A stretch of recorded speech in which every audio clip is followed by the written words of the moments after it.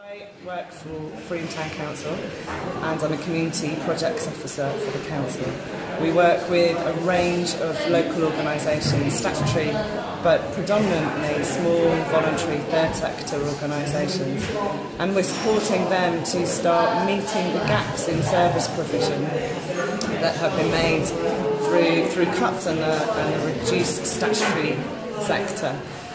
So what we're now needing to do is start to identify where the gaps are so that we make sure that there's a really joined up approach to service delivery in Frome, and that people of Frome are receiving a broad range of services across all sectors. We've got that down digitally. We still can't send out a message to every organisation, and we still can't join up and network them together, and that has been a huge frustration, and I think has stopped us from being nearly as effective as we could be.